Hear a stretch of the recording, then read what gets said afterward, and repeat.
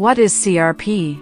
A CRP C-reactive protein test measures the level of C-reactive protein, CRP, in a blood sample.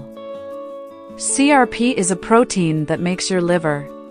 C-reactive protein is a marker of inflammation and is typically not detected in the blood unless some degree of inflammation, infection, is present in the body. Where CRP produced synthesized. C-reactive protein is a pentameric protein predominantly synthesized in the liver and hepatocytes, but also by smooth muscle cells, macrophages, endothelial cells, lymphocytes, and adipocytes. Normally, you have low levels of C-reactive protein in your blood.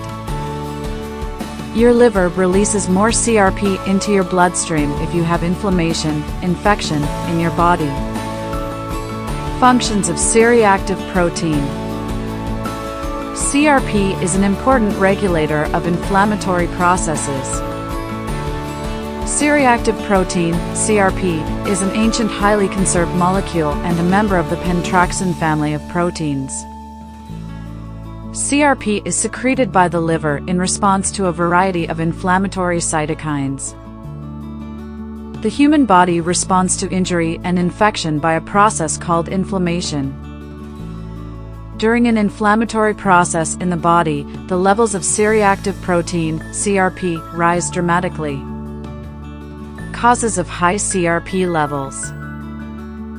While a CRP blood test can't say what exactly is causing your inflammation, the most common cause of high CRP levels is a severe infection. Other possible causes include a poorly controlled autoimmune disease and severe tissue damage. Normally, you have low levels of C-reactive protein in your blood. High levels of CRP may mean you have a serious health condition that causes inflammation.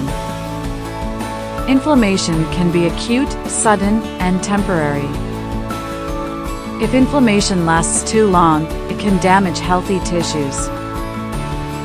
There are several diseases and medical conditions that can lead to chronic inflammation, triggering the production and release of CRP in the blood. These include bacterial infections, fungal infections, inflammatory bowel disease, autoimmune disorders, bone infections. Reference ranges. Up to 6.0 or less than 6.0 mgl. Note, reference ranges may vary lab to lab.